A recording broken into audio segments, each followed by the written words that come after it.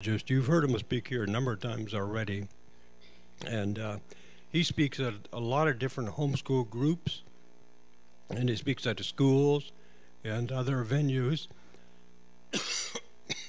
and he speaks at around here at different places as well, different churches. Last Wednesday he spoke at Lake Stevens, Calvary Chapel, and some of you were there for that as well. And tonight he's going to speak on a different topic. Give it the next slide. And that's called Dinosaur Bone Wars. You see the highlights mentioned there, and I'm not going to go over that all those points because Patrick will do a much better job.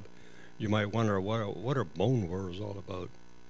That's kind of a strange title, but I think you'll see the importance of that because it is an example of how we get to where we are to what we are taught in school, and he'll show you some of the problems with that. So without further ado, Patrick, why don't you come up and share with us?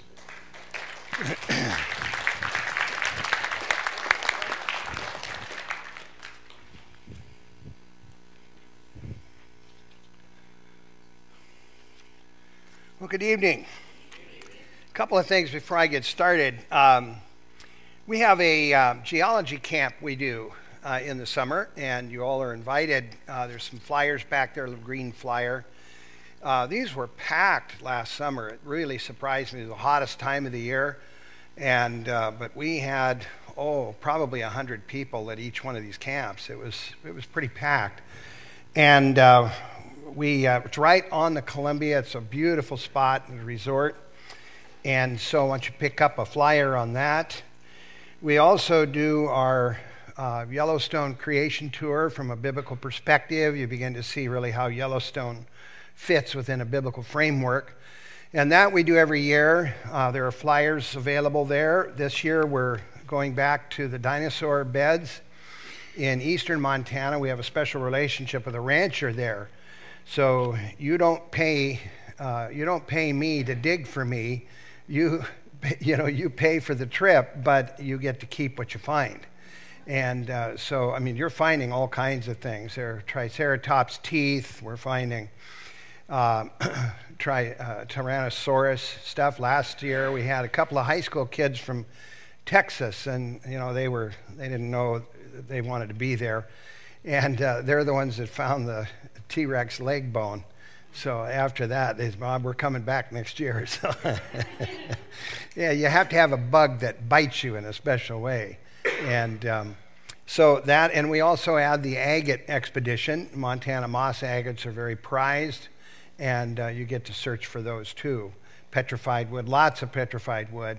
And then we look at particularly the Hell Creek Formation, which is the formation that was part of the bone wars that we're going to look at today. And they're still pulling stuff out of there. So that's where we go in the summer. Also, too, I do have some online classes available. Got a flyer back there. It looks like this. One is Geology and Apologetics. It's a 6-part class. I think this is a real need, especially among our youth today. They're fed a lot of answers, but they're really not taught how to interpret the geology of things. And so it becomes a little intimidating for them. So this is Geology and Apologetics, and then there's Dinosaurs in the Bible, also a 6-part class online you can take. And then there's a short little class. It's called Taking the Mystery Out of Geology, and looks at like the top 13 things that present the stumbling blocks to most people. So we take a look at that too. So anyway, they're back there on the table. Take a look at those when you go out and grab some. And let's go ahead and get started. How many of you have ever heard of the bone wars? We got a few that have, just a few. Well, I'll tell you, the bone wars really set the tone for American paleontology and gave American paleontology a big black eye for a number of years. There's still Europeans don't quite trust what comes out of America for what happened during this time. Also, too, many of the critters that you're familiar with today were named back in this period. Some of them that you grew up with have been taken off the rolls because they're no longer considered valid. That all happened during the Bone Wars. And so I want you to understand as we go through, there's going to be a lot of names and faces and dates and things. I want you to see the big picture as we go through and see how it all fits together. But what you're really looking at here is a war of philosophies. There's the philosophy behind paleontology that because it uses big words and involves a lot of Greek and Latin, it looks authentic and it looks genuine and genuine science. But it's nothing more than a philosophy. And it's a philosophy that's set against the philosophy of the Scriptures. And so that's what we want to really see. And I think if we can grasp a hold of that, we're less likely to be intimidated, I think, by all the stuff that comes out of paleontology. So let's go ahead and start in on this. The Bone Wars, also known as the Great Dinosaur Rush, 1877 to 1892, roughly in that period of time. And you'll notice the date 1877. Now that was at the height of the Great Sioux War. So these guys are out trampling around area where I grew up in the midst of everything else that's happening between the cavalry and the Sioux and the Cheyenne. And there were a few of them that didn't come back because of it. But the Great Dinosaur Rush is really two stories involved with it. One is how just a few men shaped American paleontology, and also a study in the nature of man. If you want to get a good glimpse of human nature, this is a great period of history to study. It's just all laid out there in front of God and everybody.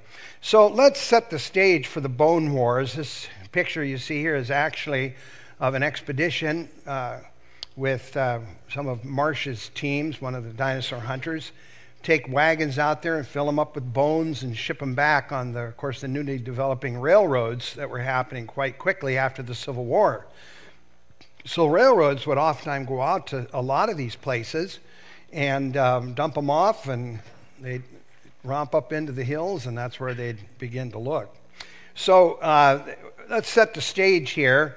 Paleontology, the word paleontology means ancient life, or paleo means ancient life, and logi is the study of, so it's the study of ancient life. Now here's a good scientific definition of paleontology, one that you'd read out of the textbook. It is the scientific study of life that existed prior to and sometimes including the start of the Holocene epoch, roughly 11,700 years before the present. See how intimidating that is if you don't know what those words mean? It includes the study of fossils, and here's the purpose behind paleontology. It's not just because you're interested in fossils. You must buy in to the philosophy behind it. It's to determine an organism's evolution and interactions with each other and their environments, or their paleoecology. So it's very, very evolutionary.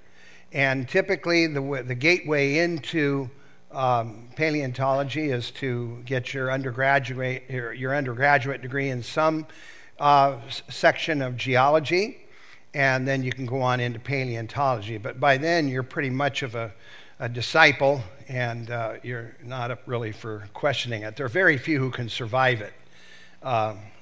Very few. Here are some of the assumptions that paleontology makes.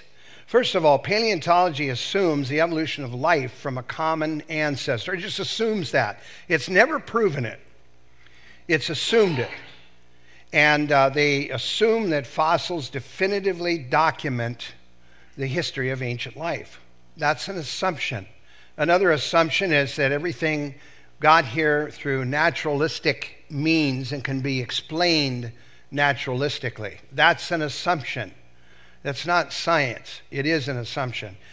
Further, they assume deep time. This is a common expression in geology and paleontology, the subject of deep time. Really what they're saying is that it gets so far back there that you lose track. and you just stop thinking about it. I mean, you and I can think, okay, we talk about the pharaohs, and we get back to, a few thousand years, maybe 4,000 years, and we're back to the time of Abraham and so on. And okay, yeah, that's I can grasp that. But who can grasp 5 million years, 50 million years, 100 million years? Nobody can grasp those enormous numbers. And so it's called deep time, and it's just kind of like, it just disappears after a while. I think this is one of the reasons why it has so infected our culture. Because people can't think about it. They just kind of take the expert's word for it. Things are very, very old, they say. But millions of years, my goodness. That is, try to sit down and comprehend that. Think about the number of maybe geological events that have happened in your lifetime. And then start multiplying that by 10,000 years, by 100,000 years, by 1 million, by 50 million. You just run out of steam after a while. I mean, it's just an amazing amount of time. Ancient environments and ecologies, this is what it assumes. When they look at a series of rock layers, the paleontologist assumes that what he's looking at are ancient environments within the rocks. What you and I do as believers in the flood, we don't look at it as an ancient environment. We look at it as an event that was preserved in the rocks. Do you see the difference? It's a huge difference. And, of course, very, very quickly laid down and preserved, too, according to the flood. They also assume that the Christian scriptures are ancient myths that have no relevance in science. So these are all assumptions, and it's expected that you come into paleontology already convinced of these assumptions. I remember working with a geology student several years ago. She was from Utah, went through the geology program there at the University of Utah, and she said after she came out, she was so torn up, and they ridiculed her. They made fun of her because of her belief in a young Earth and a global flood. She almost didn't survive it emotionally, even. So they attack. It's not dealt with on a scientific basis. It's their philosophy, and it's right against yours, and yours is wrong. That's an assumption. Now, it's clear that a straightforward reading of the scripture teaches a young earth and a global flood. I don't know anybody that can sit down and read the scripture at face value and come up with any other meaning. It is just not possible. You've got to twist and turn and fiddle around with the scriptures if you're going to get any other meaning. And geologists know this, by the way. In fact, they ridicule people who claim to be Christians and don't have an idea of what the scriptures say. Some of these guys know the scriptures better than you and I do. It's really amazing. And they definitely know their history of Earth better than we know ours. I run into a lot of Christians who can't tell you in what chapters the flood is covered. They can't tell you what it really says. I heard the story when I was growing up, but I would mock Noah in his little boat. He carried all of these animals and things. Well, I didn't ever read the story. We had a Bible on our TV. I'm not sure why it rested on the TV, but there it was. And, it was as beautiful the day I saw it as a kid as when I left home. It just was never read. And so it's something we have to take a look at. How well do we know our history and the scripture? Anyway, it is very clear that there are two different presentations of Earth history out there. One is through the story of evolution. The other one's through the story of the scriptures. Many people have tried to harmonize these. It's impossible. You cannot harmonize it. Not without compromising one or the other. And it's clear that these are two different presentations of history that tell different, radically different stories. So I think one of the first things we have to realize is that Earth history is not a story that can be told by science. Did you realize that? Science can't tell. It's impossible for science to tell the story. And here's why. Science deals with things that can be observed, tested, and repeated. Most of secular Earth history has never been tested, observed, and repeated. We can watch erosion happening today, but not on the scale that we see in the fossil record. And so science really should be silent when it comes to a presentation of Earth history. But it's the interpretation of the same things that you and I look at. That's what carries the day.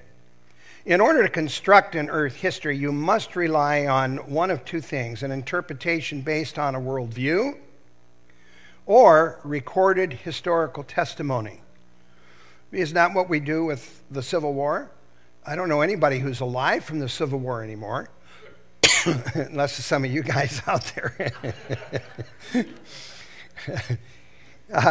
But what we do have are books written by people who did see it. And so we can establish the Civil War, most of it, as a historical event because it has recorded historical testimony and eyewitnesses.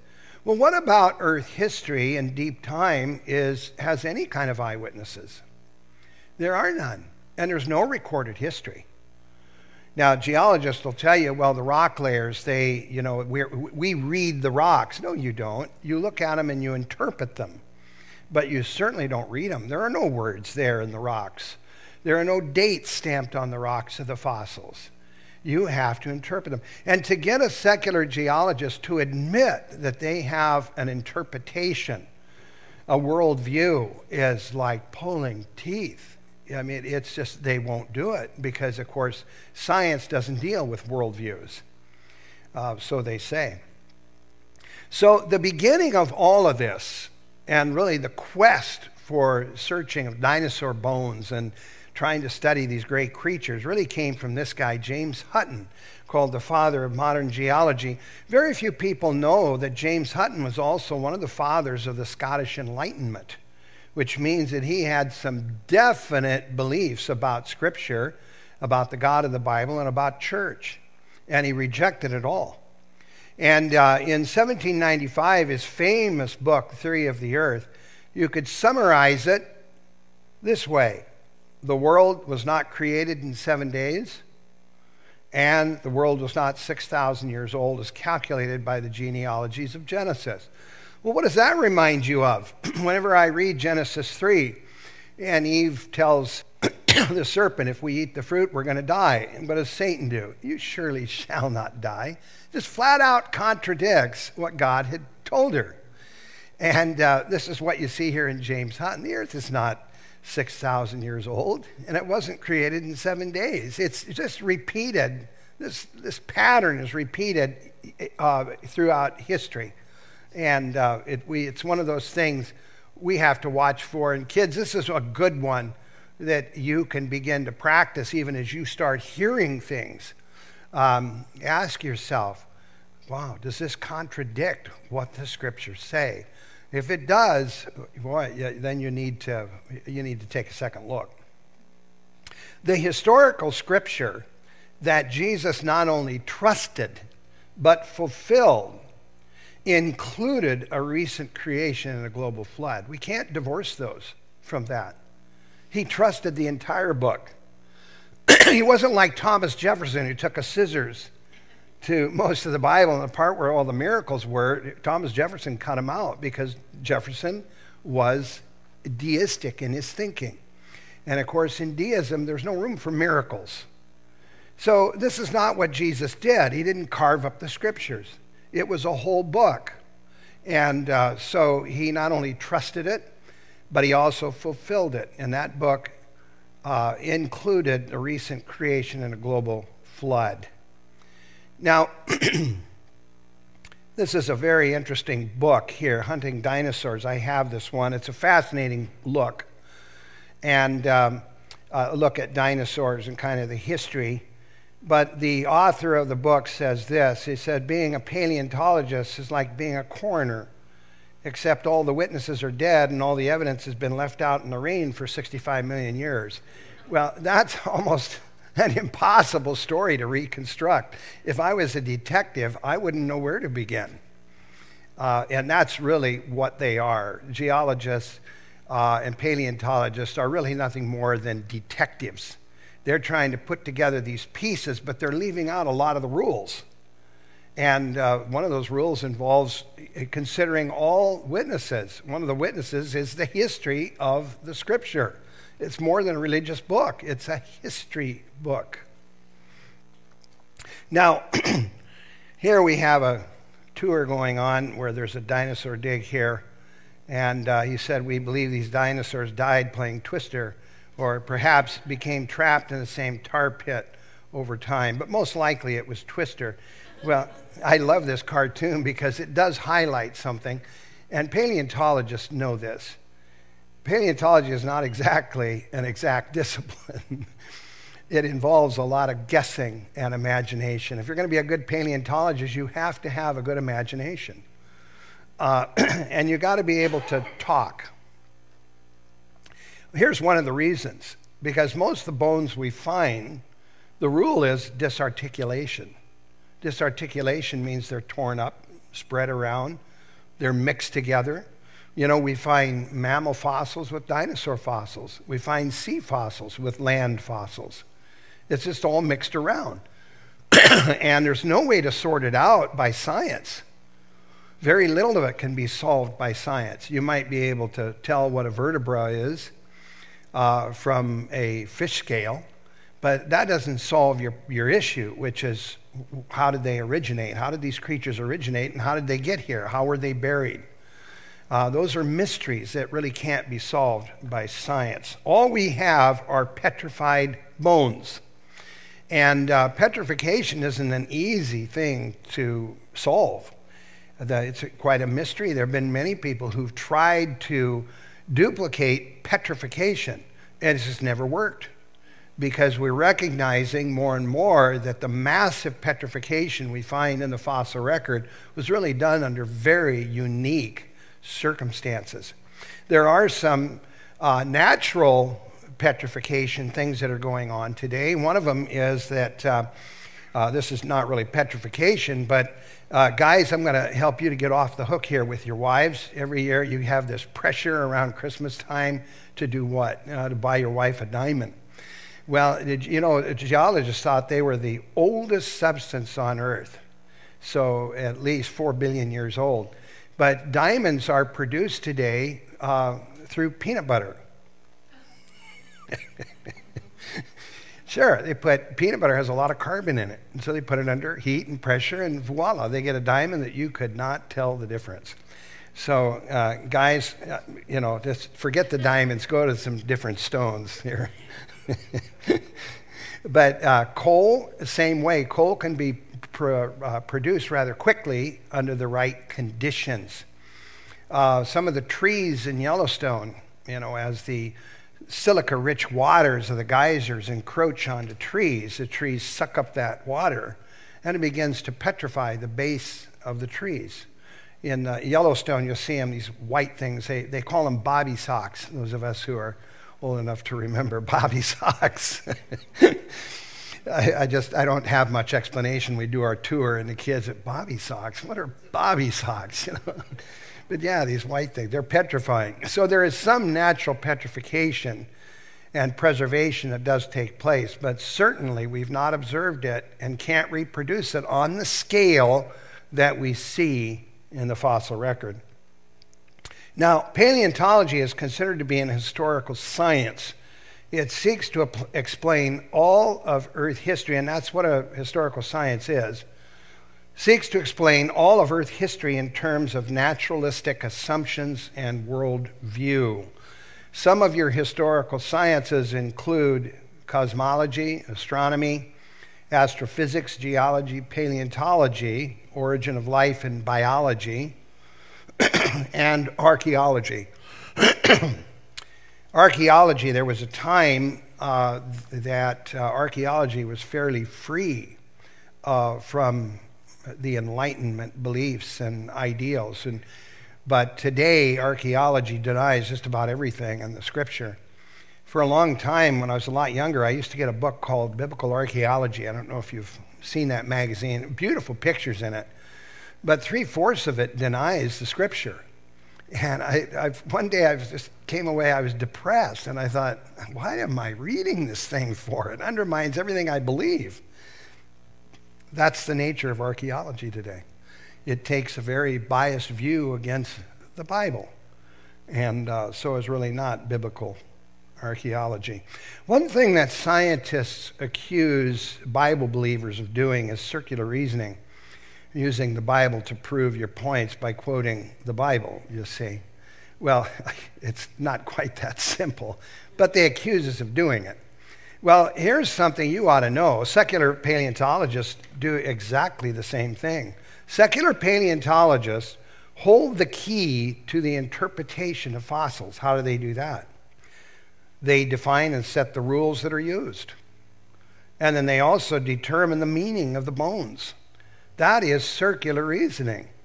The paleontologists say this fossil is so many millions of years old. Why? Because they set the rules on how it's going to be interpreted. That's really a rich case of circular reasoning.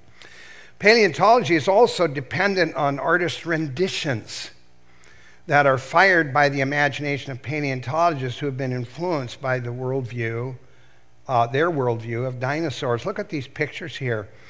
Most of these are now how you see theropod dinosaurs illustrated. Some time ago, I bought a case of toy dinosaurs from Safari. They make a lot of these kinds of nature type toys, and opened them up, and the names, Tyrannosaurus, Allosaurus, and I said, what? They all have hair on them and fur and wings and feathers, and this is what they do. Now, the kids don't know the history of this. They just pick up a dinosaur that looks like a bird.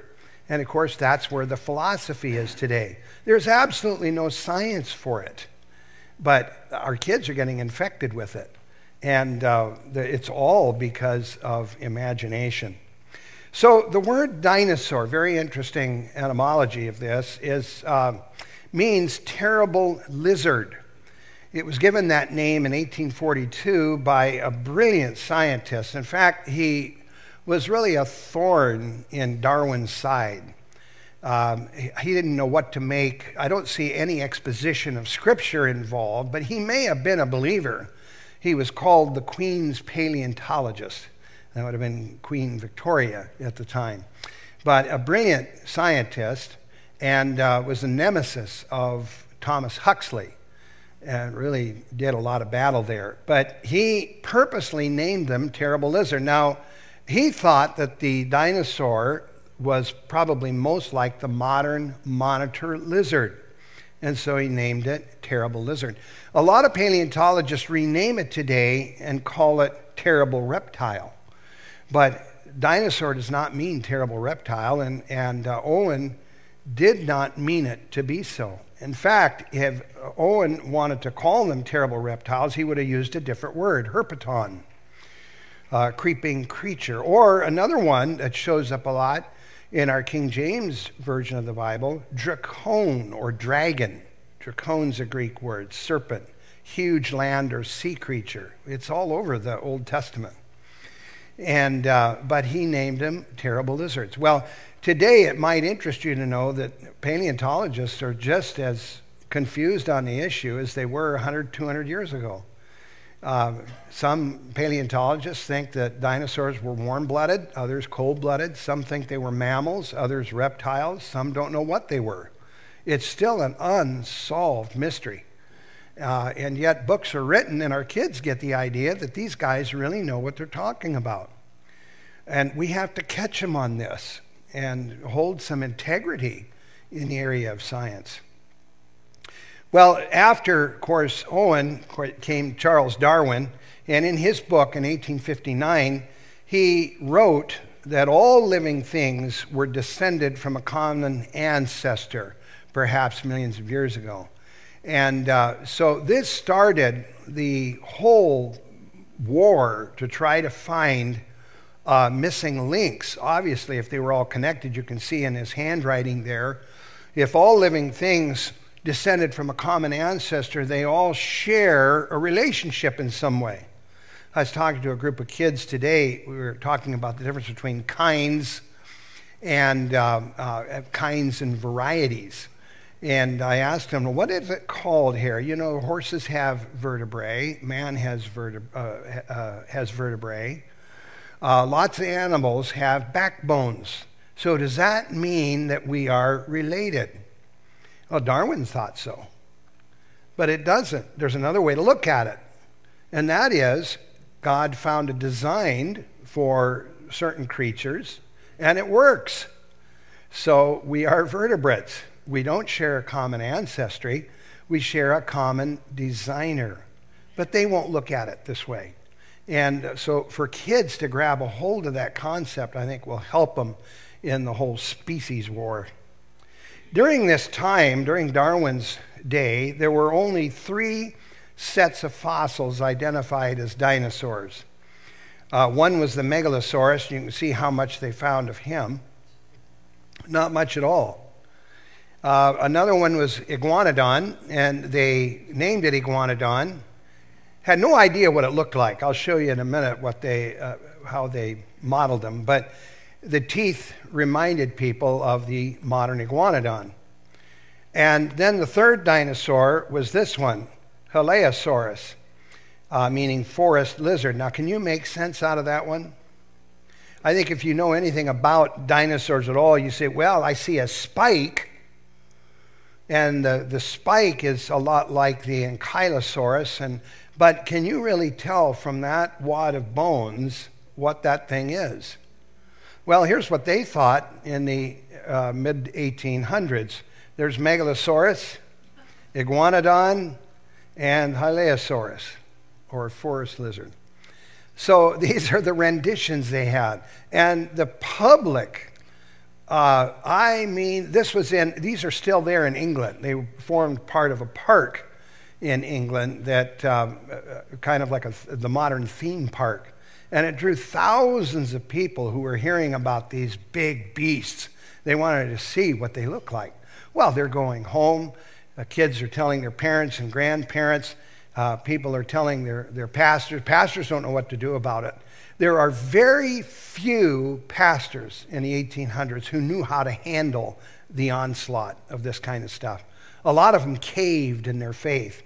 Many of the great commentators, the great expositors of the 1800s, all caved in when it came to deep time and a view of Genesis. It's really, it's very sad church history to see it. One of the guys who was responsible for doing this was this guy here.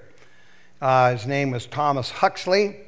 1825 to 1895, so he would have been right in the thick of the dinosaur wars that we're going to look at here. He's 55 years old in this picture here. He had a couple of nicknames. One of them was Darwin's Bulldog, the other one was the Bishop Eater. He loved to tear apart bishops. You know, he made fun of them a lot because very few of them knew their scriptures. Number one, very few of them knew how to defend them. And they sounded like idiots. So he would eat them up and spit them out. And Thomas Huxley was one of the biggest defenders worldwide of evolution. And it did infect a lot of Europeans. He's the guy who shortly after Darwin came out with his origin book was looking for missing links. Huxley said, you know, essentially, I'll take up the challenge. And so the first missing link that got proposed, 1861, was a fossil that had been found in Germany called Archaeopteryx. And so Huxley said, well, he looks a lot like this small dinosaur, Compsognathus. Out there on the table, I have a reproduction of Compsognathus, just a small little dinosaur. And so Huxley's idea was that Compsognathus evolved into Archaeopteryx that gave us modern birds. And everybody went, I guess we're sunk, aren't we? Genesis can't mean what it says. I mean, this really was an onslaught against the church, frankly.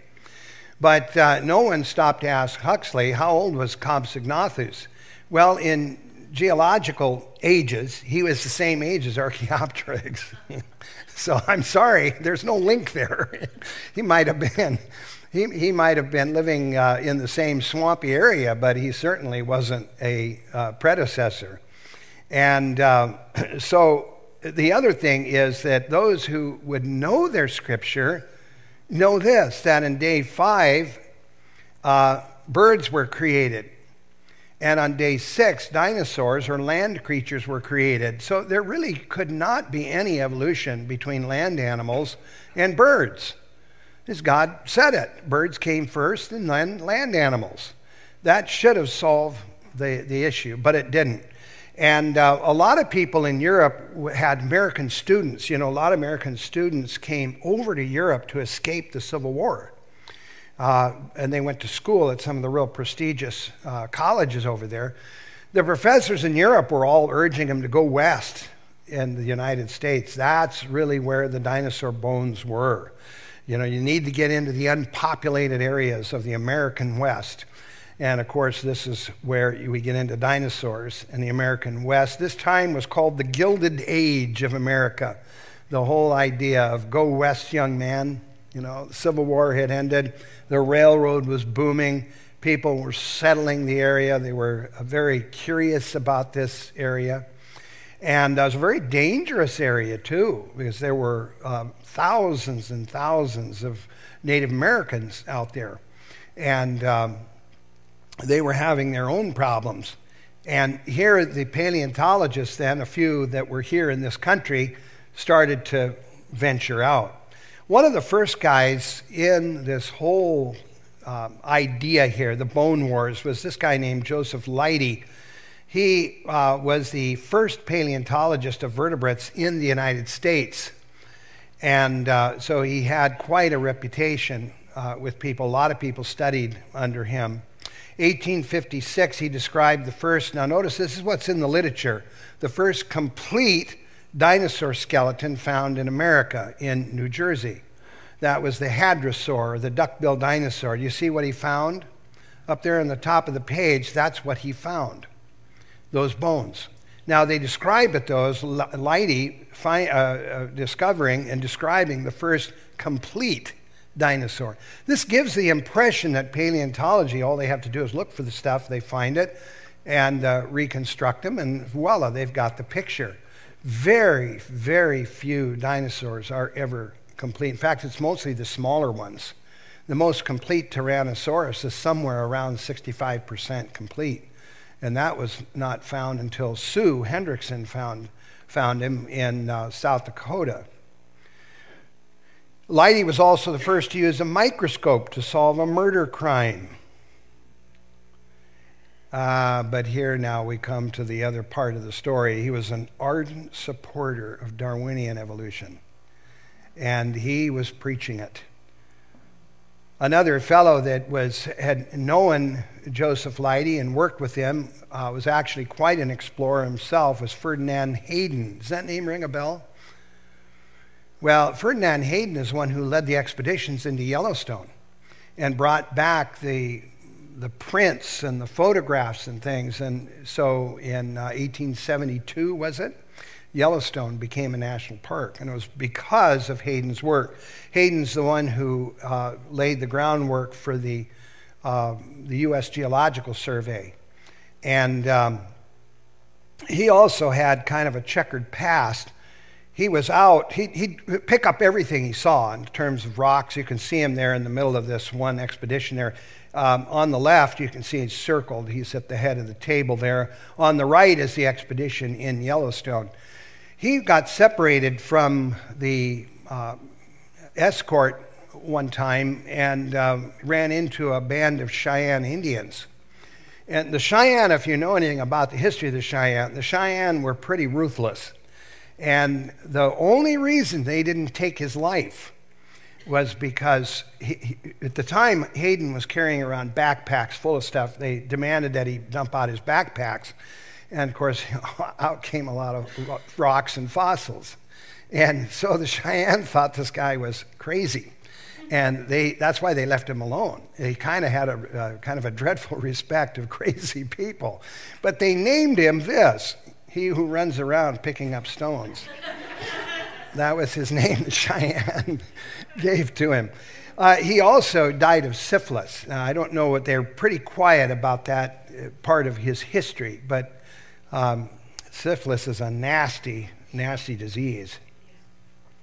One of Joseph Leidy's students was this guy here, E.D. Cope.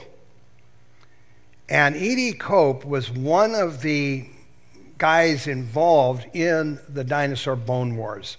Tremendous amount of energy, and put himself at a lot of risk, and was out in the parts of Montana where the Blackfeet, the Cheyenne, the Sioux were. And a few times he and this other fellow named Marsh we're going to introduce were all over the place trying to escape a lot of the Indians. But of course this is where the bones were, so this is where he went. Left his wife and of course his children back in Philadelphia, and he was out most of the time in the West here looking for stuff. And it's not your typical field trip, I can tell you that. That area out there, I don't know if you've ever been into Montana, but there are some pretty desolate places. My dad and I used to go out and look for dinosaur bones in a particular area of Montana, and you wouldn't see anybody. There was nobody living out there. There were cows, and that was about it. And you could get lost, and no one would ever know you were lost. It's quite a frontier, still today. 700,000 people live in the state, and it's the fourth largest state in the Union. So this really began the Bone Wars, or the Great Dinosaur Rush. It was also the same time as the Great Sioux War, 1876 to 1877. And the two primary characters that were involved in this whole thing were E.D. Cope. His name was really Edward Drinker Cope. And I thought, that's kind of an unfortunate name. And then Othniel Charles Marsh, and he hated the name Othniel. So it's actually a biblical name. But he insisted everybody call him O.C., so he was called O.C. Marsh. Very interesting background of these guys. Cope was a Quaker. He had a very strong Quaker background, but he was a Lamarckian evolutionist. Now, Lamarck believed that you could acquire changes simply by use or lose them by disuse. So if you wanted to have children that had stronger muscles, you needed to lift weights. That was what Lamarck believed. And Darwin himself believed that for a long, long time. The other guy was Marsh, of course. He came from a family of missionaries. But there is nothing in his life biography at all that tells us that he had any kind of good influence or positive influence. And he was an ardent supporter of Darwinian evolution. In fact, made several trips over to Europe to see Darwin and to see Huxley. He and Huxley were very good friends. And Huxley visited Yale University, where he had the Peabody Museum a few times. One biographer says the efforts of these two men led to over 142 new species of dinosaurs being discovered and described, though today only 32 are valid. Now, the important point here to see is what happened to the faith of people that saw these discoveries. They were in the newspapers all the time. These guys were heroes. They were bringing back bones people they never knew existed. And discovering these big, big dinosaurs that no one had figured out. Remember, in Europe, there were still only 3 dinosaurs that had been described. And now these guys are bringing these huge bones back from the West and describing these creatures. And no one knew what to do with them. The church was at a loss at how to handle these things. The efforts of these two men meant that 75% of the species they named are no longer considered valid today. And that's the bloody, bloody trail that's left from these guys. Here's the territory they roamed through. Here's a map of called the Weird West. But they did a lot of fossil hunting in northern Kansas, southern Nebraska. A lot of the big major sea finds came out of Kansas. The mosasaur, the elasmosaur, the pteranodon, first discoveries all came out of Kansas. And they found a lot of mammal fossils in Nebraska. Here in Colorado, near Denver and the area surrounding Denver is really where the dinosaur bone wars started. The guy who was pulling these things out near Denver sent some bones to Marsh asking him to take a look and wanted to be hired as a digger. Never heard from Marsh. Marsh just ignored him. And so he got tired of it and he sent him to Cope and said, I'd like to be hired as a digger for these things. Cope immediately hired him. And that set the whole bone war off. That Marsh could not stand Cope getting involved here. In fact, Marsh thought he was the owner of all sites out in the West that would be discovered or that had been discovered. And so you can see how this set up a fierce hatred and rivalry among these guys. Colorado, up there in South Dakota, was another place they excavated. Montana, near where I grew up, lots and lots of fossils came out of there, big dinosaurs. In southeastern Wyoming near Como Bluff, a lot of the first big dinosaurs discovered came out of Como Bluff. In Utah is now a site of active excavations in central and eastern Utah. In southwestern Wyoming, we still go there today and fossil hunt in the beds that Marsh and Cope both fossil hunted in. In New Mexico, huge discoveries near Santa Fe. And in fact, there's still an active quarry there near Santa Fe. It's called Ghost Ranch. And it's a kind of a retreat now, but it still is an active dinosaur quarry. And then in northwestern Texas, if you've ever been to northwestern Texas, it's quite different than the rest of Texas. And that's where they were finding all the bones here. This is Marsh's team of diggers. They were Yale students. And the Yale students all paid their own way. Just they wanted to go out for adventure. And they had to have some experience with a rifle. Not to kill the dinosaurs they found, but protect. Like the story in the Bible where they were building the wall and they had one hand on their spear and one hand on the bricks, And this was kind of like this. They had to be always watchful of Native Americans. Bill Cody was a scout for Marsh in 1800s. Cope and Marsh were financially and socially ruined by their attempts to disgrace each other. They took it into the newspapers. And of course, the public loved it. They still do today, don't they? They want to see a good fight. Who cares it gets hurt in the process? Who cares who's right or wrong? It's just a good fight. And they did this. They discredited each other. They just literally ruined each other. And they gave American Paleontology a black eye. Marsh was actually the first professor of paleontology in America. Well, how did he manage that?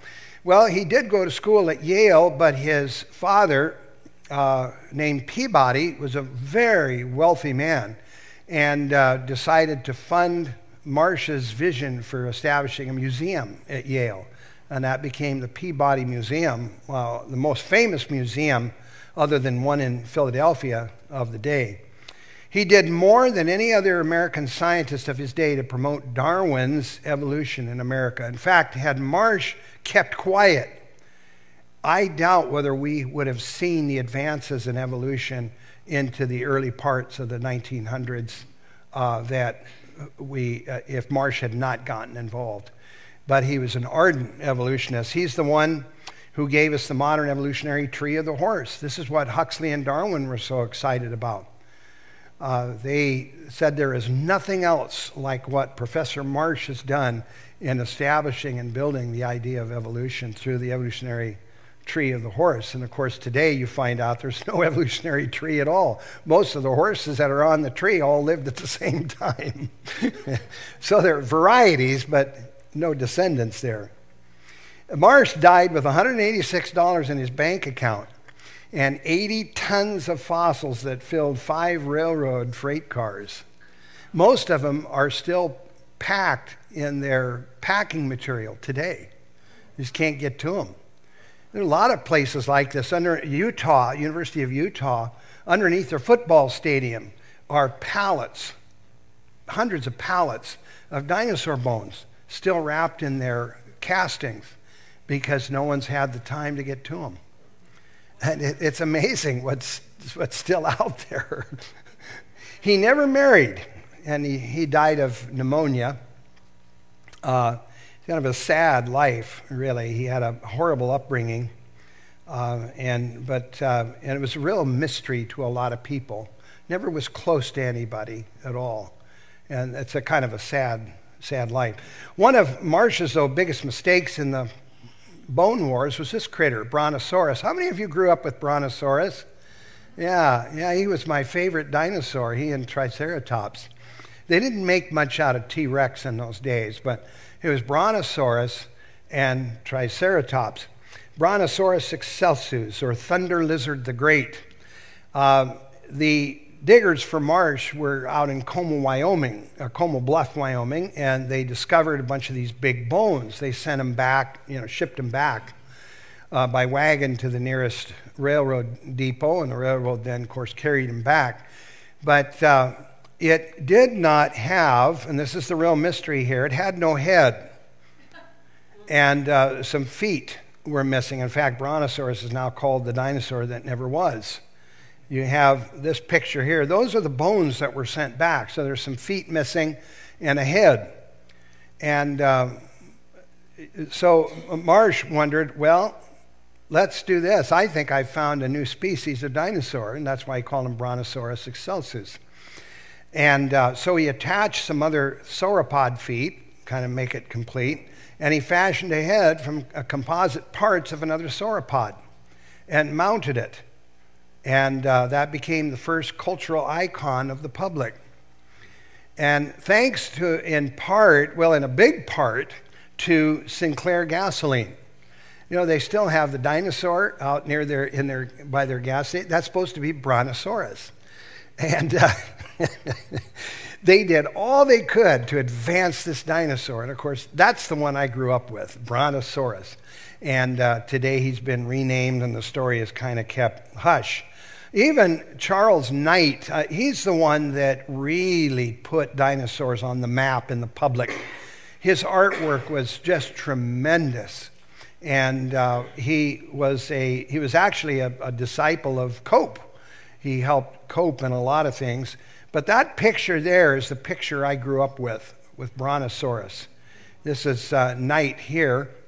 And there you see a painting of the tar pits, which is another fiasco. But that's the picture that you see when it comes to the tar pits in California. Here's the first book I ever read as a kid, The How and Why Wonder Book of Dinosaurs. Isn't that interesting?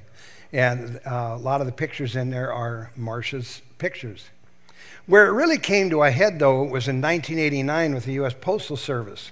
They issued 4 stamps, their collection of dinosaurs. They thought they were doing the public a real neat thing here. 4 commemorative stamps. There's T-Rex, there's Pteranodon, Stegosaurus, and Brontosaurus. Now, the paleontologists had long ago abandoned Brontosaurus. The stupid public was still believing this story. And so they accused the Postal Service of deceiving the public.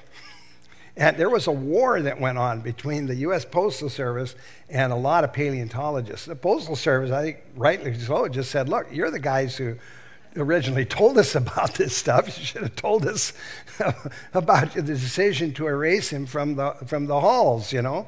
But they didn't. And that became a real thorn in the side of the paleontologists and the U.S. Postal Service. Well, here's a picture of Cope. Now, Cope was a prolific writer. He holds the record for the most scientific papers written in his lifetime, and that is 1,400 papers. Isn't that amazing? I mean, the guy just churned them out.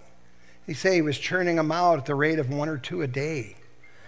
He was just that way. Both he and Marsh were influenced, by the way, by Charles Lyell, Huxley, and Haeckel.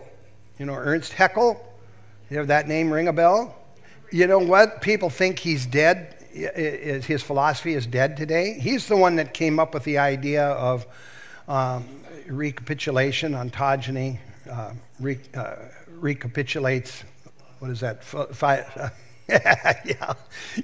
The idea was that the embryos displayed in their development, displayed their evolutionary history. And, well, it didn't come out until I think the 1990s that these drawings were all fraudulent. Now, Haeckel was a brilliant artist. He was a biologist. But these were all fabricated. None of them were true, but they had an effect on the public. And now people think it's all dead. You know, I was in Yellowstone last year. I picked up a brand new book there on the cyanobacteria of Yellowstone, some of the latest research. The scientist in there is all in when it comes to Haeckel and what he taught. So it is not dead. I mean, it's alive amongst many paleontologists today. Cope lost an entire fortune in mining, hundreds of thousands of dollars invested in 21 or 22 mines in the Southwest. All of them went bankrupt. That's a real story. A lot of lessons in that one. And he died of a stomach illness, and it bothered him for many, many years. He was out looking for dinosaurs even, and ill a lot of the time. And sad story with Cope, too, he was separated from his wife later on in his life. They never did get divorced, but they separated. And so she lived in part of Pennsylvania, and he lived in Philadelphia. And it's just kind of a sad story. He's most remembered, especially, and thanks to Marsh, for attaching a fossil head at the wrong end. He had it displayed. In fact, he found it. And when he attached the head, he attached it where the tail should have gone. And Marsh pointed this out and then started publishing. And Cope tried to get all of the magazines, buy up all the magazines, but he couldn't do it. And so that became a real problem for him. Now, Cope also discipled this guy, Henry Fairfield Osborn. Osborn did some digging for him. He was president of the American Museum of Natural History for 25 years. He had a real influence on paleontology in America. Here he is seen as Times Man of the Year in 1928. He was a eugenist. He believed that we should eliminate the weaker races. And so he was one of those early guys that advocated sterilization and finding the weaker people in our culture and making them unfit to bear children. This is where he was at. He was a staunch evolutionist. One of his books here, this is his biography here, Brian Regal, Henry Fairfield Osborn, Race and the Search for the Origin of Man. He was very much into it. At any rate, in 1917, there was a tooth that was found in Nebraska. And this tooth was forwarded on to Osborn. He was the paleontologist of the day. And after studying it for a few years in 1922, Osborn declared it to be Hesperopithecus harold cooki, or ape of the Western world. declared him to be a primitive species of anthropoid ape. Now, from that tooth, now that's, see the imagination you have to have as a paleontologist? And in a few days, the British newspapers published this. This is Mr. and Mrs. Hesperopithecus. And the complete lifestyle, the culture, everything about him. And actually, the drawing that was featured in the paper of this guy was modeled after Java Man. And, but you know what his nickname was? This Hesperopithecus? Nebraska Man. Does that ring a bell? One of the biggest pieces of fraud ever foisted on American public. And the tooth ended up being the tooth of an extinct pig.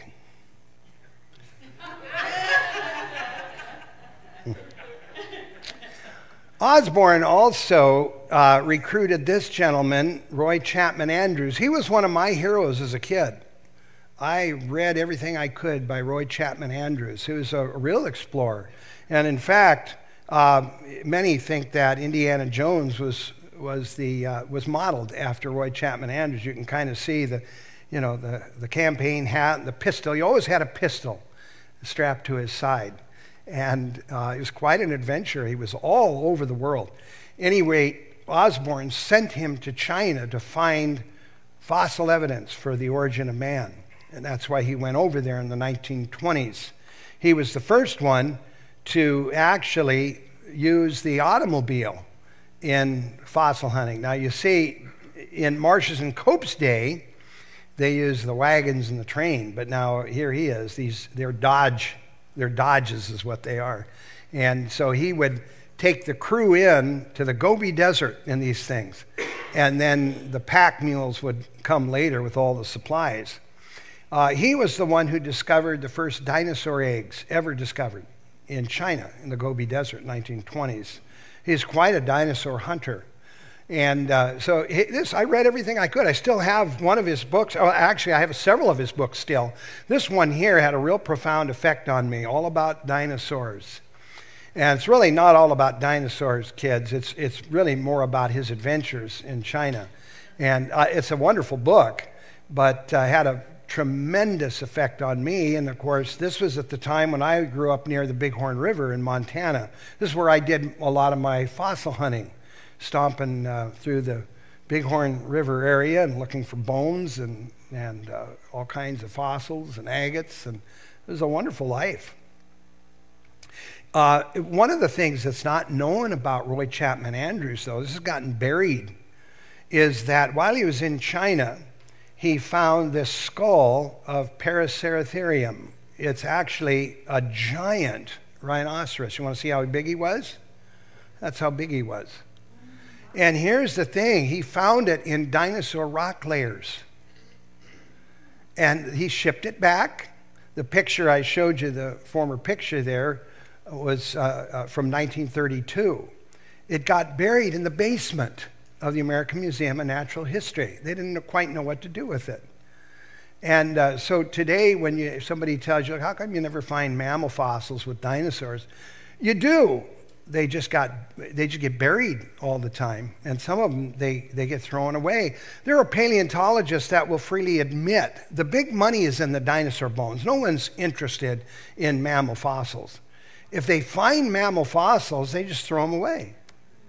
There are paleontologists who want to give away blocks of sediment that are filled with mammal fossils that came out of their dinosaur digs. They want somebody to take them and study them, but there's no money in it. And so the stuff gets ignored. One of the other students of Osborne was this guy here, Barnum Brown. He's called the King of Collectors. And that picture on the lower left there shows him on the left and then Osborne on the right. They're out in the field in Montana. 1902, they discovered the first remains of T-Rex. Now look at the book there. Barnum's Bones, it's called. That shows a T-Rex skull. Well, how many bones did he find? 34. And this was the T-Rex. And it was different. Of course, the fossils were much different. But only 34 bones were found. When I first heard of his discovery, I thought, wow, there was the first complete T-Rex found in 1902. No, there's 34 bones that were found. And so Barnum Brown also, he graduated from my alma mater. He graduated from the University of Kansas quite a while ago, long before I was there. But he was from my alma mater. Another one of Cope's disciples. Now, here's what I want you to see with this. The influence of these guys on other men who came after them have influenced us. And that's what we've got to see here. Here's another collector named Charles Sternberg. Are any of you from Kansas at all? Yeah, I'm from Kansas. Well, if you go through Kansas and you get to Hayes, Kansas, on Gunsmoke, it was the town where they hung all the bad guys. It was in Hayes. But Hayes has the Sternberg Museum, and it has a lot of his discoveries still in the Sternberg Museum. The whole family was involved in it, and they found some amazing fossils. The duck-billed dinosaur mummy came from the Sternbergs, and the fish within a fish, showing him eating this thing, that came from the Sternbergs. I have these two books here, The Life of a Fossil Hunter and Hunting Dinosaurs in the Badlands. He and Cope were very, very good friends. When Cope died, Sternberg was still digging up dinosaurs for him out in, I believe he was in New Mexico at the time. But he had a very, very close friendship. But these are the guys that really built American paleontology. And there have been a lot of changes when you go back through and notice the species that these guys so-called named and they tried to illustrate and so on. You saw 75% of them are no longer valid. That's because a new crop of paleontologists has risen. They've been affected by them, but they're new, and they got their own ideas. And now your kids are growing up with different ideas. Birds, dinosaurs with feathers and hair. My goodness. None of that stuff existed when I was a kid. Birds were birds. Dinosaurs were dinosaurs. And it's really having a very big impact on all the programs the kids watch, the books they get at the library. They have got to learn some of this stuff and know how to interpret and recognize the frauds that are going on. This is a big job for us as parents and grandparents. Oh, my kids are growing now. I preach to them, and now it's my grandkids, you see. Now I get to take them on little field trips and get to run them through my garage and show them things and stuff like that. But we have got to do this with our kids. Doesn't need to be complicated, but we have got to take some steps to equip these kids in the next generation. They're headed for some major, major assault. We never faced this, even when I was in college. When I became a believer at the University of Kansas, and I would do open air preaching on creation evolution stuff outside. Nobody quite knew what to do with it. Professors would just say, just let him alone. He's like a gnat, he'll disappear one of these days. But we never did. And so they got in the show by writing books and kids' books. The kids' books out there, they are writing from an evolutionary standpoint. I've got a lot of them. I've got several hundred of these books on my shelf. Are incredibly well illustrated, and they're getting their points across. They're evangelizing our kids. And we're sitting kind of back saying, we're not sure whether we want to talk about this stuff. It can be a real problem. But although paleontology gives the impression that it is a science free from the emotions and petty squabbles of lesser men and women, many frauds and damaged reputations have come out of paleontology and the quest for fame and fortune, and that's really what it's all about. American paleontology is a child of fallen human nature. We must not forget that. And it's really up to us to learn some of this stuff. We don't need to become geniuses at it. We just need to learn some basic things. We need to know our history. We need to know our biblical history. We have got to know this stuff better because it's being assaulted like at no other time in history. Okay, so I am done. I told Heinz here, if I couldn't see the clock, all bets were off, and I can't see it. So I don't know where we are. But if you've got some questions, if we have time, I'd be glad to address them. Okay, let's thank Patrick for his presentation. He dumped a lot of information on us, and I'm sure most of us have never heard about some of these wars and all the facts of the dinosaur fossils. But we'll take some time for Q&A. If you have a question, put up your hand, and I'll bring the microphone around. And we will have the men come by in a few minutes. Remember, how we support this ministry is through free will donations. So, and they are tax deductible too, if you care. Yeah. Thank you, Pat. One of the questions I had, though, is that you said that the Brontosaurus was a fraud, and there were pieces that were attached that weren't part of it. Yeah. But the original bones, basically the basic skeleton, what were they? Was that another dinosaur, or? Well, they think the dinosaurs recently in paleontology in the last 25 years or so, they've begun to open up to the idea that dinosaurs actually grew. And so they started out as a child, and they grew. And that a lot of the differences in sizes are related to maturity levels. And so some think that perhaps these bones that they shipped back were maybe just another dinosaur that was named earlier called Apatosaurus. Incidentally, Apatosaurus means deceptive lizard.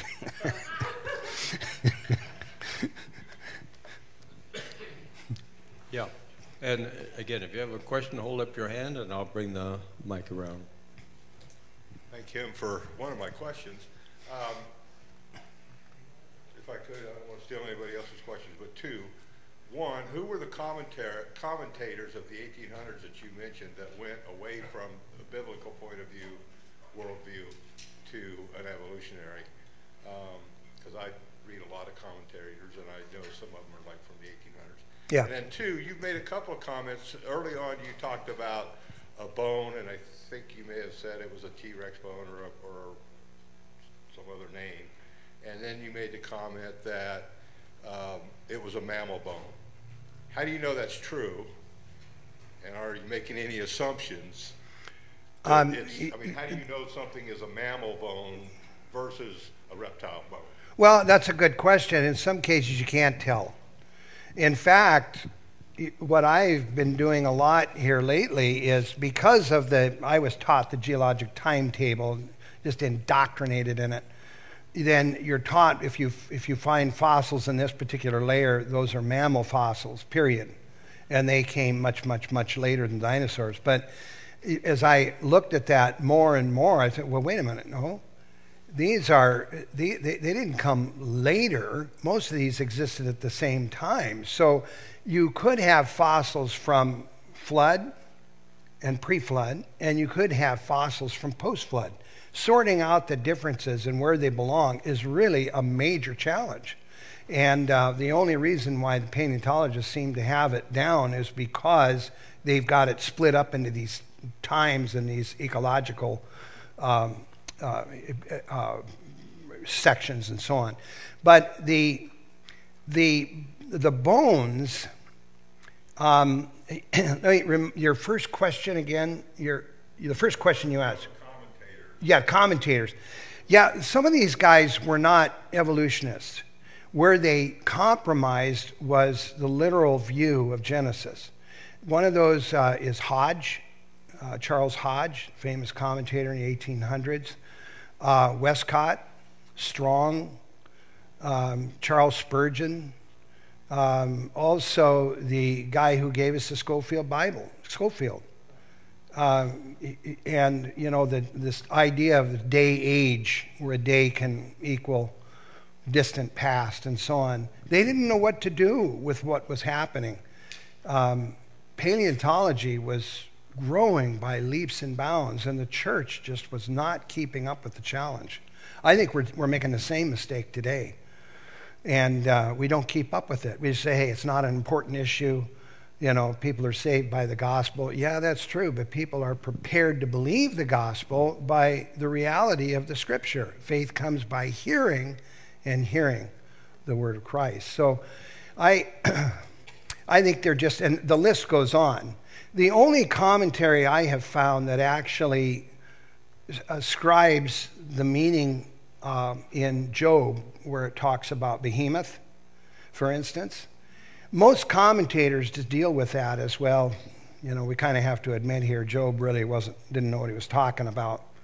But Jameson Fawcett Brown actually called the critter a dinosaur. That's been the only one I have found. Okay, another question back here, Patrick. Okay, yeah. In your experience, have you ever come across human bones with dinosaur bones? I haven't, no. Of course, there are some things that I've discovered later. I go, whoa, that is a surprise to me, you know, than when I thought it was something when it was totally different. But there have been people, there have been paleontologists who have found things where they shouldn't be. I've got a book I'm working on now. It's kind of my definitive book on dinosaurs, and I hope to have it done this next year. But in it, I mention 100 fossils that were discovered in the years past, some of them in the 1800s, that are markers for evolutionists. They call them index fossils. They mark a particular time period, and that's what marks it. And they qualify because at the time they were discovered, there was nothing above them.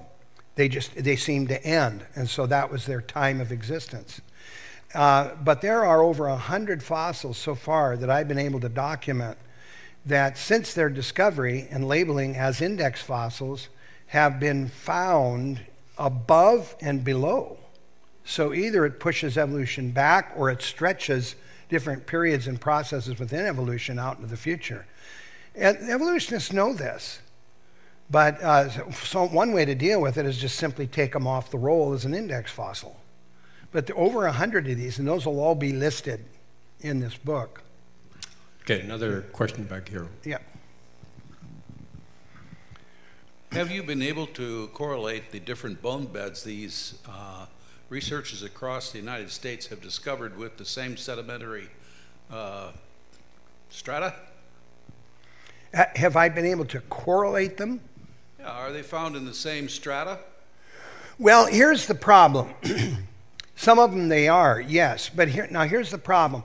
When geologists began studying especially Western geology of America, a lot of them were doing it independently of others, and they would name the formations.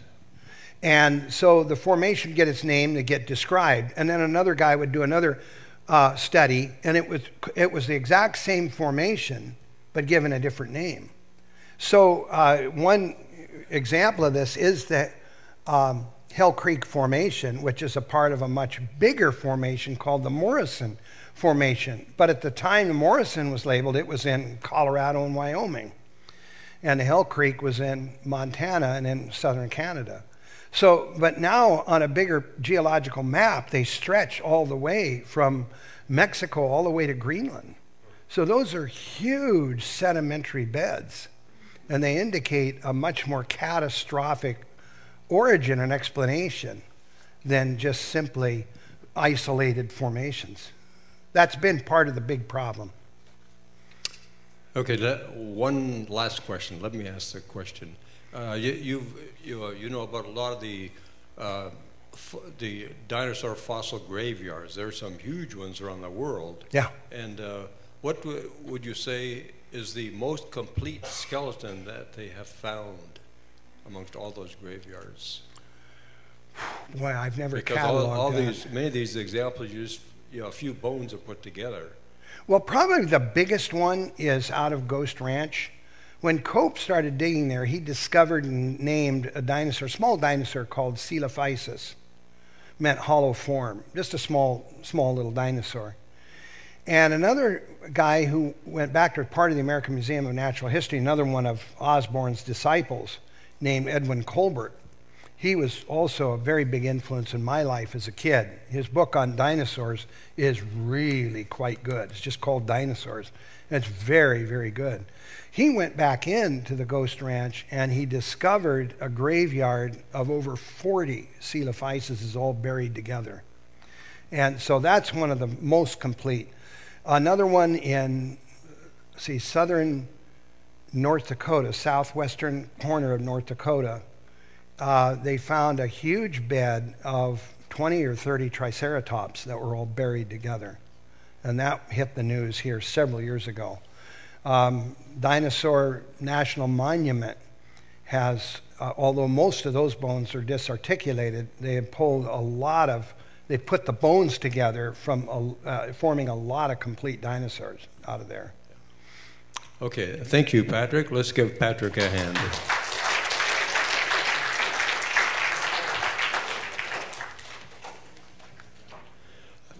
Okay, just to wrap things up here, as I said, we have Dr. Sarfati coming here in February.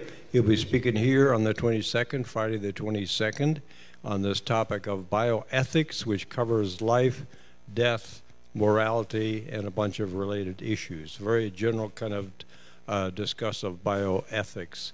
And you can see some of the points that he would plan to present here. And he will show that what people conclude is based on, clear thinking of what they read in Genesis and what they're told by some of the secular geologists and other scientists. So we look forward to having him here that Friday, the 22nd. As I mentioned, he will be here in this area from the 20th, which is a Wednesday, through to Sunday, and he'll be speaking at 9 different venues.